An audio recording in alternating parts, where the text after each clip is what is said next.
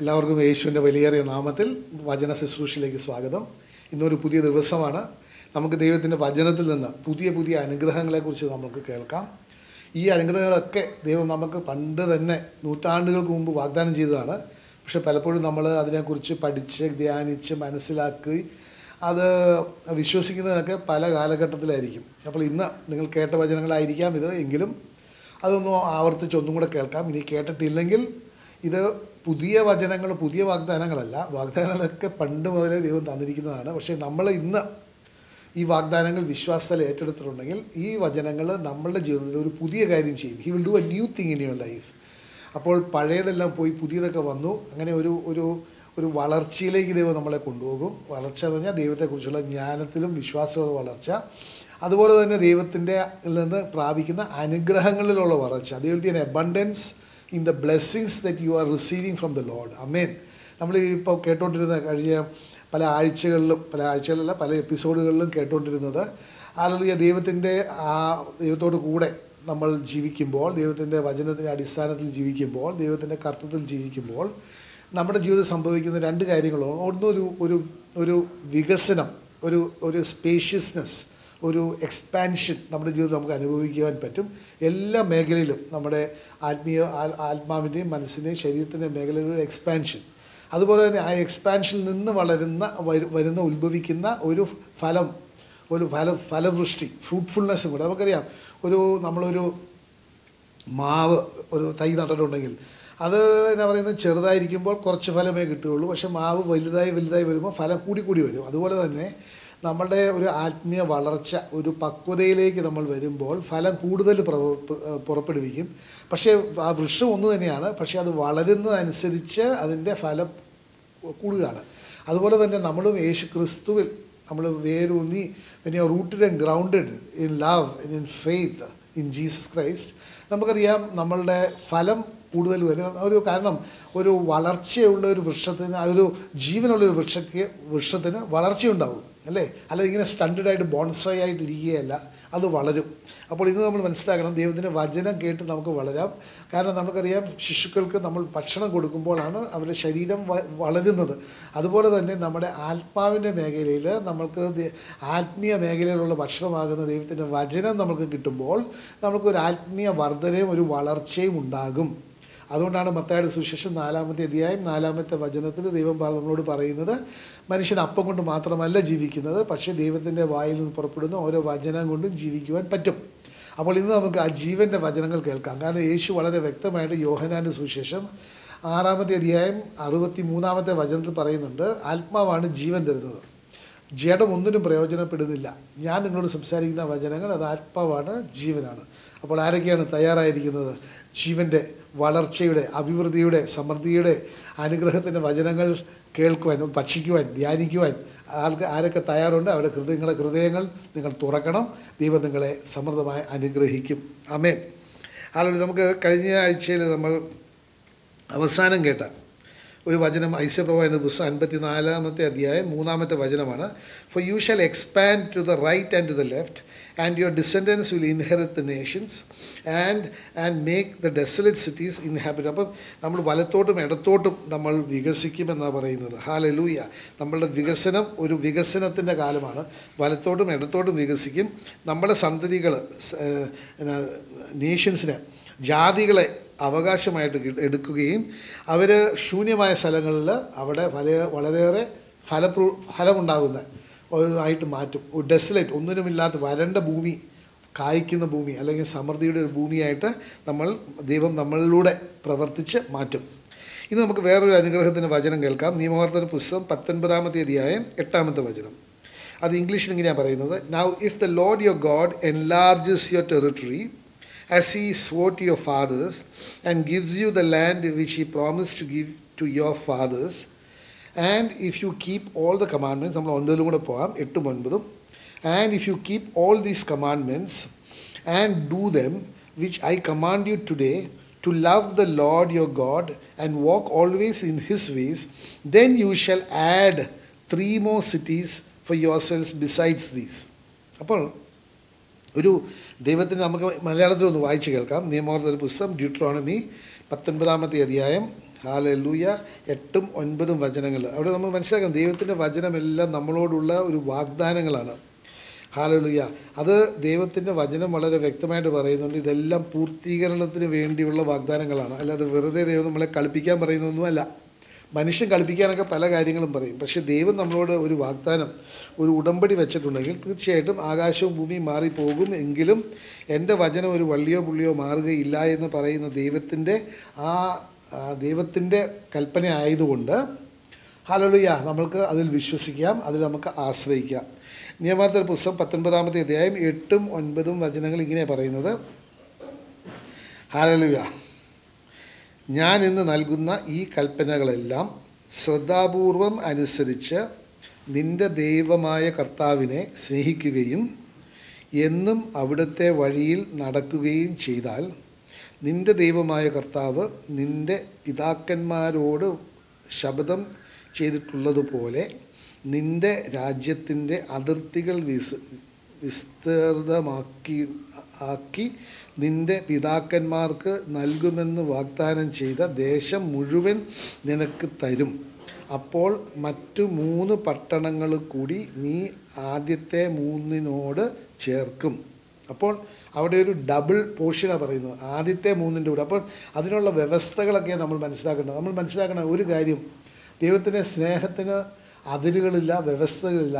ദൈവം ലോകത്തെ മുഴുവൻ എല്ലാവരെയും, പാപിയെയും പുണ്യാളനെയും ഹല്ലേലൂയ, വിശുദ്ധനെയും വിശുദ്ധി ഇല്ലാത്തവനെയും ഹല്ലേലൂയ, എല്ലാ തരത്തിലും ഉള്ളവരെ സ്നേഹിക്കുന്നുണ്ട്, മനുഷ്യരാശി മുഴുവൻ സ്നേഹിക്കുന്നുണ്ട്. പക്ഷേ യേശു ക്രിസ്തുവിനെ ഒരു പകരക്കാരനായിട്ട് നമ്മളുടെ പാപത്തിന് വേദനമാകുന്ന മരണം ഏറ്റെടുക്കുവാൻ വേണ്ടി ഹല്ലേലൂയ കാൽവരി കുരിശിൽ മരിച്ച് നമുക്ക് വേണ്ടി ജീവൻ തന്ന ആ യേശുവിൻ്റെ ആ ബലിയിൽ വിശ്വസിക്കുന്നവരാണ് രക്ഷ പ്രാപിക്കുന്നത്, നശിച്ചു പോകാതെ രക്ഷ പ്രാപിക്കുന്നത്. ദൈവത്തിൻ്റെ ഉടമ്പടികൾക്ക് എന്നാ പറയുന്നത്, അതിരുകളൊന്നുമില്ല, അതിനെ അനുഗ്രഹിക്കാൻ പറ്റുന്നതിന് പരിമിതികളൊന്നുമില്ല. എങ്കിലും ആ അനുഗ്രഹങ്ങൾ പ്രാപിക്കാനായിട്ട് വ്യവസ്ഥകളുണ്ട്. ഇപ്പോൾ ഇവിടെ ദൈവം നമ്മൾ വായിച്ചു കേട്ടു, നിയമാവർത്തന പുസ്തകം 19-ാമത്തെ അധ്യായം 8ഉം 9ഉം നമ്മൾ വായിച്ചതിനകത്ത് അവിടെ ദൈവം 2-3 പല കാര്യങ്ങൾ പറയുന്നു. നമുക്കൊന്നും കൂടെ അതിലോട്ട് ആഴമായിട്ട് പോകാം. അവിടെ പറയുന്നുണ്ട്, എന്താണ്, നിങ്ങൾ അനുസരിക്കണം, ദൈവത്തിൻ്റെ വചനങ്ങൾ അനുസരിക്കുകയും ദൈവത്തെ സ്നേഹിക്കുകയും ചെയ്യണം. ദൈവത്തെ സ്നേഹിക്കുക എന്ന് പറയുന്നത് കൊണ്ട് കുറച്ച് കാര്യങ്ങൾ പറയുകയോ തുള്ളിച്ചാടുകയോ കൈപൊക്കി ആരാധിക്കുകയോ അതല്ല. അതൊക്കെ നല്ലതാണ് കേട്ടോ, ദൈവം നിങ്ങളെ പ്രേരിപ്പിക്കുന്നത് പോലെ തുള്ളിച്ചാടുകയൊക്കെ ചെയ്യുന്നത് നല്ലതാണ്. പക്ഷേ അതിനകത്ത് അടിസ്ഥാനകരമായ നമ്മൾ എങ്ങനെയാണ് ദൈവത്തെ സ്നേഹിക്കുക എന്നുള്ളതിൻ്റെ പ്രകടനം എന്താണ്, നമ്മൾ ദൈവത്തിൻ്റെ കൽപ്പനകൾ അനുസരിക്കുന്നവരായിരിക്കും. അതാണ് യോഹന്നാൻ്റെ സുവിശേഷത്തിൽ പറയുന്നുണ്ട്, നിങ്ങളെന്നെ സ്നേഹിക്കുന്നുവെങ്കിൽ നിങ്ങളെൻ്റെ കൽപ്പനകൾ പാലിക്കും. അപ്പം കൽപ്പനകൾ പാലിക്കുക എന്ന് പറയുന്നത് ദൈവത്തിൻ്റെ വചനത്തിൽ വിശ്വസിച്ച് അനുസരിച്ച് ആശ്രയിച്ച് നമ്മുടെ ജീവിതങ്ങൾ ക്രമീകരിക്കുക. അപ്പോൾ യേശു ക്രിസ്തുവാണ് ദൈവത്തിൻ്റെ വചനം. അപ്പോൾ കൽപ്പന വചനമാണ്. അപ്പോൾ യഥാർത്ഥത്തിൽ പറയുകയാണ്, നിങ്ങൾ എന്നെ സ്നേഹിക്കുന്നുവെങ്കിൽ നിങ്ങൾ യഥാർത്ഥത്തിൽ എൻ്റെ പുത്രനെ സ്നേഹിക്കും. ഹല്ലേലൂയ. ആ പുത്രനാണ് ദൈവത്തിൻ്റെ വചനം. വെളിപാട് 19:13 പറയുന്നുണ്ട്, അവൻ്റെ നാമം ദൈവവചനമാണെന്ന്. അപ്പോൾ നമുക്കൊന്ന് വായിച്ചു കേൾക്കാം. നിയമാവർത്തന പുസ്തകം 9-ാമത്തെ അധ്യായം 19-ാമത്തെ അധ്യായം 8ഉം 9ഉം വചനങ്ങൾ ചില അനുഗ്രഹങ്ങളെക്കുറിച്ച് പറയുകയാണ്. അതിൻ്റെ വ്യവസ്ഥകളെക്കുറിച്ച് നമുക്കൊന്ന് വായിച്ചു കേൾക്കാം. ഹല്ലേലൂയ. അപ്പം ഞാനിന്ന് നൽകുന്ന ഈ കൽപ്പനകൾ എല്ലാം ശ്രദ്ധാപൂർവം അനുസരിച്ച്. അപ്പോൾ ആദ്യം ചെയ്യേണ്ടത്, നീ ദൈവത്തിൻ്റെ വചനങ്ങൾ ശ്രദ്ധാപൂർവം അനുസരിക്കണം. അത് അശ്രദ്ധയോടെ അല്ലെങ്കിൽ ചില കാര്യങ്ങൾ അനുസരിക്കാം, പക്ഷേ ചിലതൊക്കെ വളരെ ബുദ്ധിമുട്ടാണ്, അല്ലെങ്കിൽ അതിൻ്റെ ഒന്നും ആവശ്യമില്ല, അല്ലെങ്കിൽ ചിലർ പറയുന്നുണ്ട് അതോട് ഞാൻ യോജിക്കുന്നില്ല. അങ്ങനെ പലതരത്തിൽ ചിലതൊക്കെ അനുസരിക്കുകയും ചിലത് അനുസരിക്കാതെ ഇരുന്നിട്ടുണ്ടെങ്കിൽ ഈ വ്യവസ്ഥ നമ്മൾ പൂർത്തീകരിക്കുന്നില്ല.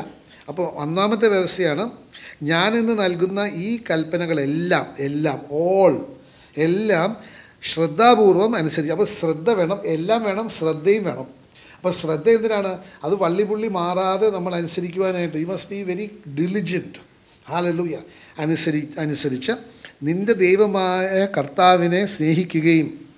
ഹല്ലേലൂയ. അപ്പോൾ സ്നേഹിക്കണം, ദൈവത്തെ സ്നേഹിക്കണം. ഞാൻ നേരത്തെ പറഞ്ഞതുപോലെ ദൈവത്തെ സ്നേഹിക്കുന്നവർ ദൈവത്തിൻ്റെ കൽപ്പനകൾ പാലിക്കും. പിന്നെ വേറൊരു സ്നേഹത്തെക്കുറിച്ച് പറയുന്നുണ്ട്, ദൈവത്തിൻ്റെ യേശു തന്നെ പറയുന്നുണ്ട്, ഇസ്രായേലെ കേൾക്കൂ, അല്ലേ, ഒരു ദൈവമേ ഉള്ളൂ. Here oh Israel, the Lord ദൈ ഗോഡ് ഇസ് വൺ. ഒറ്റ ദൈവമേ ഉള്ളൂ, അല്ലാതെ പല കുട്ടി ദൈവന്മാരും അങ്ങനെ പല പല ചിന്ന ദൈവന്മാരും പിന്നെ ഒരു വലിയ ദൈവം അങ്ങനെയൊന്നുമില്ല. ആകെ ഒരു ദൈവമേ ഉള്ളൂ. അതുകൊണ്ട് ഇന്ന് നിങ്ങളുടെ കാലുകൾ മടങ്ങുന്ന, അല്ലെങ്കിൽ നിങ്ങളുടെ പ്രാർത്ഥനകൾ അർപ്പിക്കുന്ന, അല്ലെങ്കിൽ നിങ്ങളുടെ എന്താ പറയുന്നത് സ്തുതിപ്പിനൊക്കെ നിങ്ങൾ യോഗ്യരാണെന്ന് ചിന്തിക്കുന്ന പുണ്യാളത്തികളും അതൊന്നും ദേവന്മാരല്ല. അവരുടെ മുട്ടുകളും ദൈവത്തിൻ്റെ മുമ്പിൽ മടങ്ങും. അങ്ങനെയാണെങ്കിൽ നിൻ്റെ മുട്ടും അവരുടെ മുട്ടുകളോടും മടങ്ങിയാൽ പോരെ. ഹല്ലേലൂയ. അപ്പോൾ നമ്മൾ മനസ്സിലാക്കണം, ദൈവത്തെ നീ സ്നേഹിക്കണം. അതുകൊണ്ടാണ് ദൈവത്തിൻ്റെ വചനം പറയുന്നത്, here of Israel, the Lord ദൈ ഗോഡ് ഇസ് വൺ. ഒരു ദൈവമേ ഉള്ളൂ. ആ ദൈവത്തെ നീ നിൻ്റെ പൂർണ്ണ ഹൃദയത്തോടും മനസ്സോടും ആത്മാവിനോടും ശക്തിയോടും കൂടി നീ സ്നേഹിക്കണം. അപ്പോൾ നിനക്ക് നീ ആകുന്ന ആ ഒരു കംപ്ലീറ്റ് ഒരു പൂർണ്ണതയോടെ നീ ദൈവത്തെ സ്നേഹിക്കണം. ആ ദൈവത്തെ മാത്രമേ you shall love the Lord with all, എല്ലാം എന്ന് പറയും. നിൻ്റെ എല്ലാം എന്ന് പറഞ്ഞാൽ നിനക്ക് ഹൃദയത്തിൽ സ്നേഹിക്കാൻ പറ്റുന്നതിന് മുഴുവൻ അളവിൽ ദൈവത്തെ സ്നേഹിക്കണം. ആത്മാവിൽ സ്നേഹിക്കണം, മുഴുവൻ അളവിൽ ശക്തിയിൽ സ്നേഹിക്കണം, ശരീരത്തിലും. ഹല്ലേലൂയ. നമ്മളെ എല്ലാ മേഖലയിലും ഷാൽ ലവ് ദ ലോർഡ് ദൈ God with all your heart, your mind, your soul and your strength. Amen. Hallelujah. അപ്പോൾ അങ്ങനെ ഒരു സ്നേഹം, വേറെ വ്യക്തികൾ ആരെയും സ്നേഹിക്കാതെ, വേറെ ആരുടെ മുമ്പിൽ എൻ്റെ കാല് മടങ്ങാതെ, മുട്ട് മടങ്ങാതെ, വേറെ ആരോടും ഞാൻ പ്രാർത്ഥിക്കാതെ, വേറെ ആരോടും ഞാൻ മധ്യസ്ഥനായിട്ട് എനിക്ക് വേണ്ടി പ്രാർത്ഥിക്കണമേ എന്ന് പറയാതെ യേശുവിനെ മാത്രം മുന്നിൽ കണ്ടത്. കാരണം നമുക്കറിയാം, ദൈവത്തിൻ്റെ വചനം തിമോത്തിയുടെ ലേഖനത്തിൽ പറയുന്നുണ്ട്, അല്ലേ, ഒരു ദൈവവും മനുഷ്യനും തമ്മിൽ ഒരു മധ്യസ്ഥനുള്ളൂ, അതാണ് യേശു ക്രിസ്തു. പിന്നെ വേറെ ഹെബ്രായരുടെ 7-ാമത്തെ അധ്യായം 25-ാമത്തെ വചനം പറയുന്നുണ്ട്, ഒരു സംശയരഹിതമായ രീതിയിൽ പറയുന്ന ഒരു കാര്യമുണ്ട്, അല്ലേ. He is able to save to the uttermost those who come to God through him and he always lives to make intercession for them. അല്ലേ, പിതാവിലേക്ക് വരുന്ന എല്ലാവരെയും അങ്ങേയറ്റം രക്ഷിക്കുവാൻ കഴിവുള്ളവനുമാണെന്നും ആ ദൈവം യേശു ഇന്ന് ജീവിക്കുന്നത് എന്തിനാണ്? നമ്മൾക്ക് വേണ്ടി മധ്യസ്ഥം വഹിക്കാനാണ്. അങ്ങനെ യേശു ക്രിസ്തു നമ്മൾക്ക് വേണ്ടി മധ്യസ്ഥം വഹിക്കുന്നുണ്ടെങ്കിൽ എന്തിനാണ് നമുക്ക് വേറെ ഒരാളെ ആവശ്യമുള്ളത്? ഞാൻ ഒരു വ്യക്തിയോട് പറയുകയായിരുന്നു മധ്യസ്ഥതയെക്കുറിച്ച്.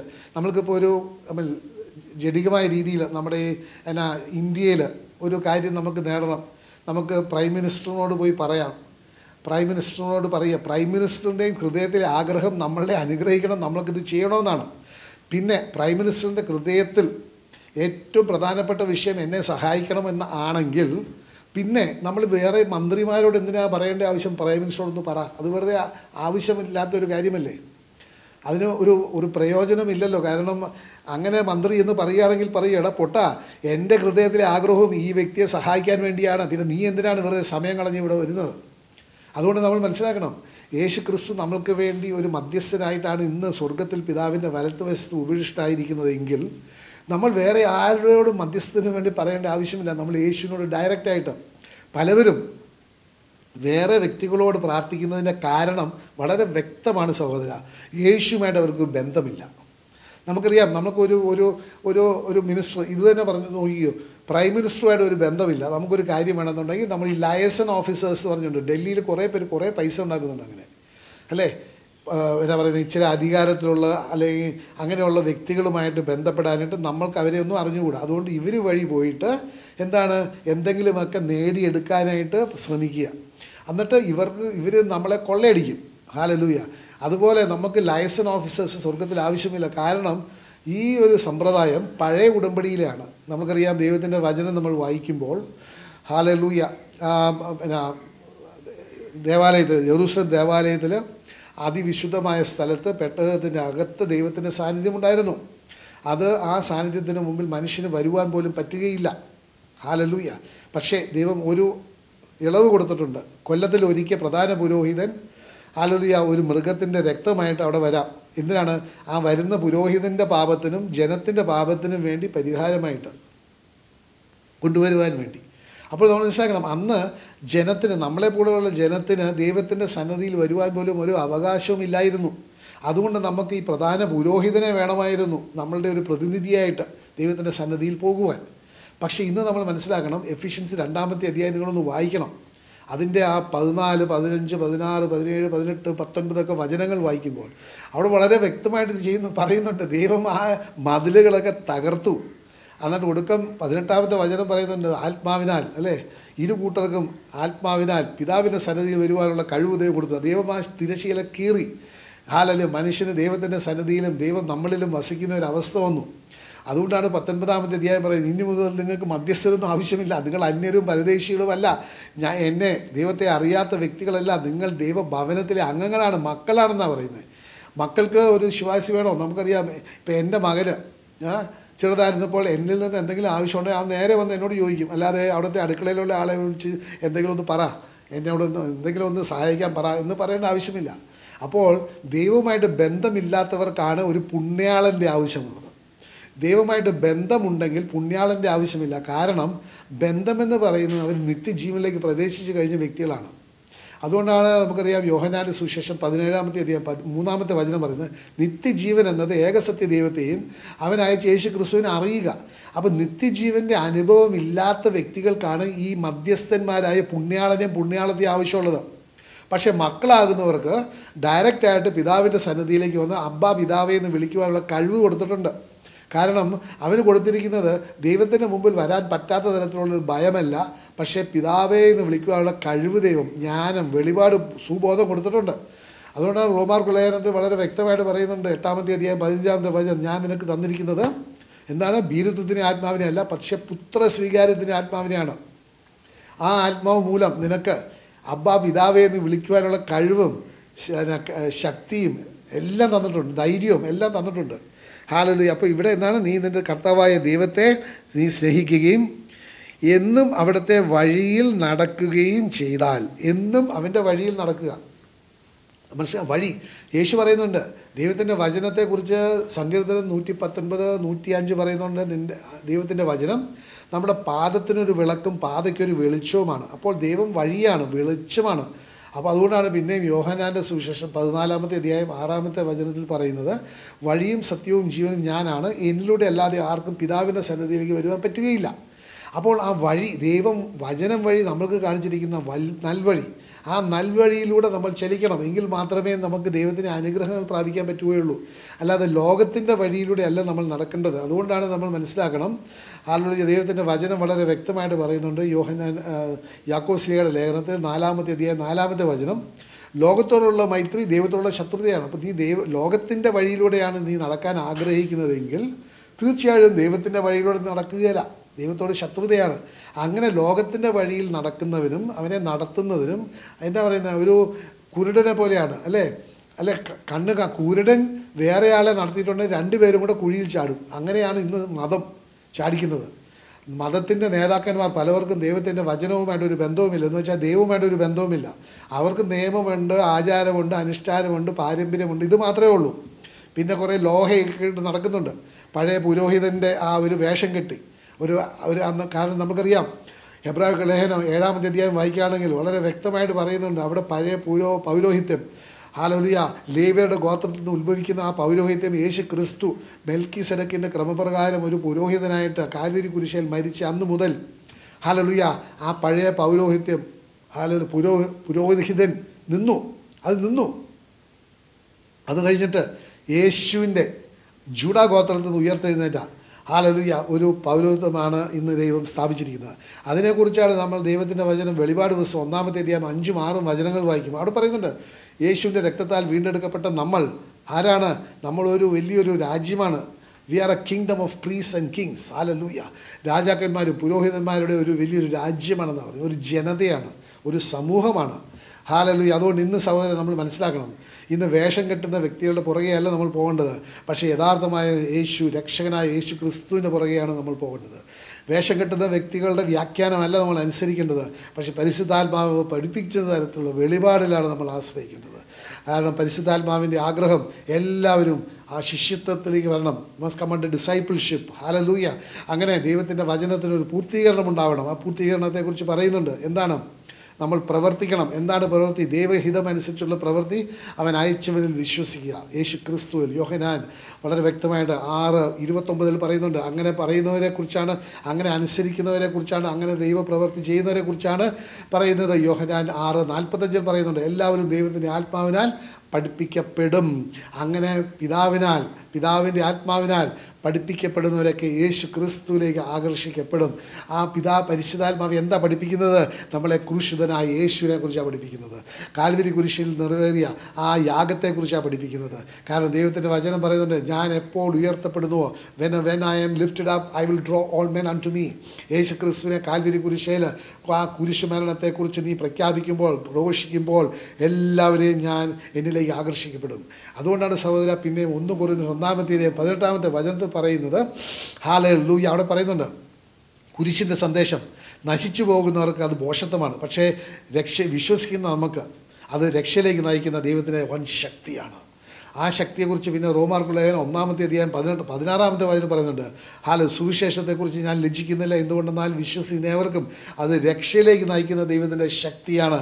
അത് ആർക്കൊക്കെയാണ്? മനുഷ്യരാശിക്ക് മുഴുവനാണ്. അവിടെ പറയുന്നുണ്ട് അത് യഹൂദർക്ക് ആദ്യവും പിന്നെ വിജാതീയർക്കും. ആമേൻ. അപ്പോൾ നമ്മളെല്ലാവരും അതിനകത്ത് ഉൾക്കൊള്ളുന്നുണ്ട്. ദൈവം നമ്മളെല്ലാവരെയും രക്ഷയുടെ ആ അനുഭവത്തിൽ ഉൾപ്പെടുത്തിയിട്ടുണ്ട് സഹോദര. അതുകൊണ്ടാണ് യോഹന്നാൻ 3:16 പറയുന്നത്, ദൈവം ലോകത്തെ അത്രയധികം സ്നേഹിച്ചു, അല്ലേ? ഹല്ലേലൂയ. അതുകൊണ്ട് അവൻ്റെ പുത്രനെ പകരക്കാരനായിട്ട് ബലിവസ്തുവായിട്ട് അയച്ചു. ആ കാൽവരി കുരിശിലെ ബലിയിൽ നീ വിശ്വസിക്കുമ്പോൾ നീ രക്ഷ പ്രാപിക്കും, നീ നശിച്ചു പോകുകയില്ല. ഹല്ലേലൂയ. അതുകൊണ്ട് സഹോദര, ഇവിടെ ദൈവം പറയുന്നത് എന്താണ്? നീ കർത്താവിനെ സ്നേഹിച്ച് എന്നും അവിടുത്തെ വഴിയിൽ നടക്കുകയും ചെയ്താൽ, പിന്നെ ഇതിൻ്റെ അനുഗ്രഹത്തിൻ്റെ വാഗ്ദാനങ്ങൾ.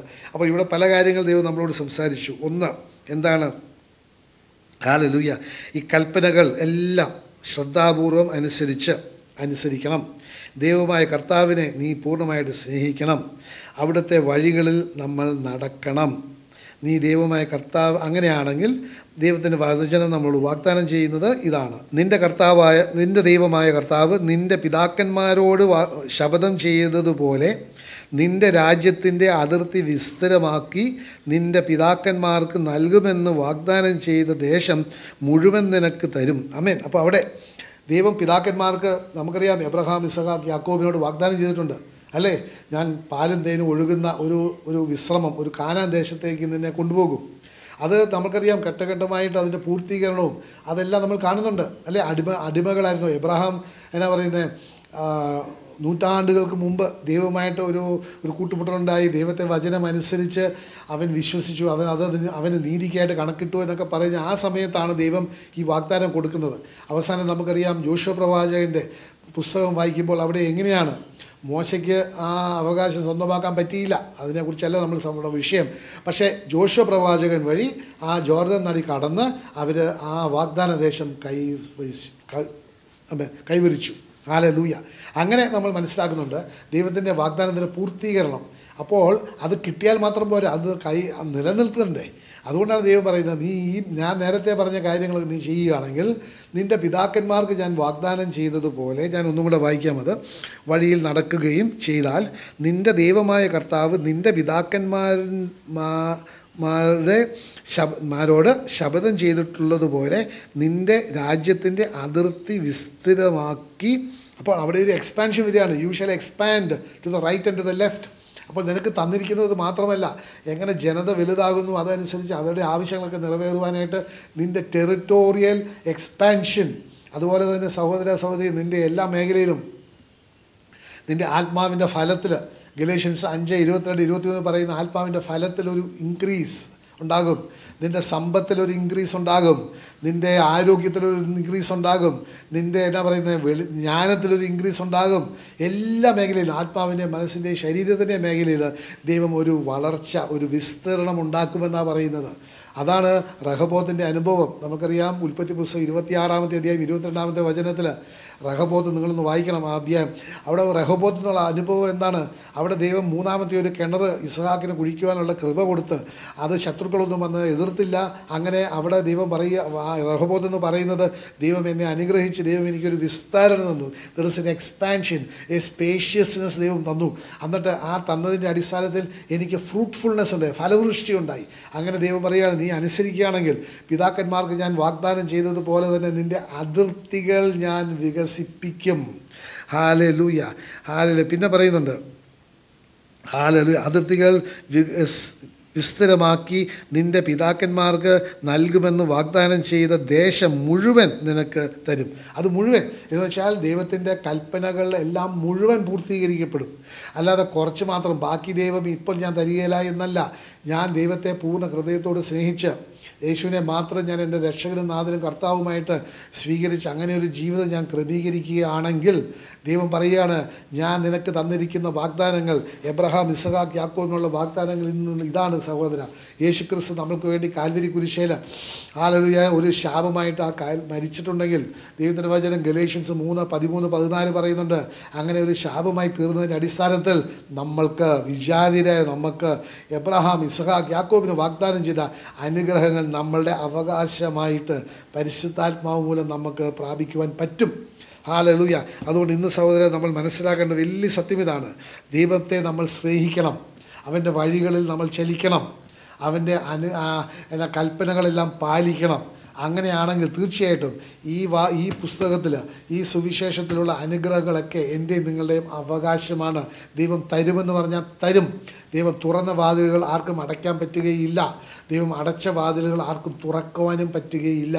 അപ്പോൾ ഇന്ന് നമ്മളുടെ വിഷയം ഇതായിരിക്കണം. ദൈവത്തെ സ്നേഹിച്ച് നമുക്കൊന്ന് കണ്ണുകളടച്ച്, അത് കൃപ വേണം. കൃപയില്ലാതെ ഒന്നും നടക്കുകയില്ല. പൗലോസ് അപ്പോസ്തലൻ പറയുന്നുണ്ട് റോമാർക്കുള്ള 7-ാമത്തെ അധ്യായത്തിൽ, ഞാൻ ചെയ്യണമെന്ന് ആഗ്രഹിക്കുന്ന കാര്യങ്ങളൊന്നും ചെയ്യാൻ പറ്റുന്നില്ല, പക്ഷെ ചെയ്യരുതെന്ന് തീരുമാനിച്ച കാര്യങ്ങളൊക്കെ ഞാൻ ചെയ്തു കൂട്ടുന്നത്.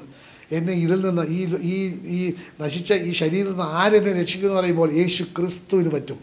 യേശു ക്രിസ്തു എന്ന വചനത്തിന് പറ്റും. യേശു ക്രിസ്തു എന്ന കൃപയ്ക്ക് പറ്റും. അതുകൊണ്ട് നമുക്ക് കണ്ണടയ്ക്കുന്നു പ്രാർത്ഥിക്കാം. അബാപിതാവ് ഇന്നേ ദിവസമായിട്ട് ഞങ്ങൾ നന്ദി പറയുന്നു ദൈവമേ. അല്ലെങ്കിൽ അന്ന് ഞങ്ങളോട് സംസാരിച്ച ഈ വചനങ്ങളെ ഓർത്ത് നന്ദി പറയുന്നു. അങ്ങ് അനുഗ്രഹത്തിൻ്റെ വചനമാണല്ലോ ദൈവമേ. അങ്ങ് പറയുന്നുണ്ടല്ലോ ദൈവമേ. ഹല്ലേലൂയ. അങ്ങയെ പൂർണ്ണമായിട്ട് സ്നേഹിക്കുകയും അങ്ങയുടെ കൽപ്പനകളൊക്കെ അനുസരിക്കുകയും അങ്ങയുടെ വഴികളിൽ നടക്കുകയും ചെയ്തിട്ടുണ്ടെങ്കിൽ എബ്രഹാം, ഇസഹാക്ക്, യാക്കോബിന് വാഗ്ദാനം ചെയ്ത ആ ദേശം ഞങ്ങൾക്കും സ്വന്തമാക്കാൻ പറ്റുക മാത്രമല്ല, ഞങ്ങൾക്ക് ഇടത്തോട്ടും വലത്തോട്ടും ഒക്കെ ഞങ്ങൾക്ക് വികസനം ദൈവം വരും. ദൈവമേ, ഞങ്ങളുടെ ഓരോ മേഖലകളും ഞങ്ങൾ അങ്ങേക്ക് സമർപ്പിക്കുന്നു. എല്ലാ കുറവുള്ള മേഖലകളൊക്കെ പ്രത്യേകിച്ച് അങ്ങ് സമർപ്പിക്കുന്നു. ദൈവമേ, അവിടെയൊക്കെ ഒരു നിറവും ഒരു വളർച്ചയും ഒരു വികസനവും അങ്ങ് കൊണ്ടുവരണമേ. ഞങ്ങളുടെ സന്തോഷത്തിലും ഞങ്ങളുടെ ആരോഗ്യത്തിലും ഞങ്ങളുടെ എല്ലാ ആത്മാവിൻ്റെ ഫലത്തിലും ഹല്ലേലൂയ എല്ലാ മേഖലയിലും ഒരു വർധനമുണ്ടാകട്ടെ. ഹല്ലേലൂയ. 2023 ഇനി വരുന്ന വർഷങ്ങളൊക്കെ ഒരു വർധനത്തിൻ്റെ വർഷവും ഒരു ഫലപുഷ്ടിയുടെ വർഷമാക്കി അങ്ങ് ഉത്തരവിട്ട് കഴിഞ്ഞിരിക്കുന്നവർ നന്ദി.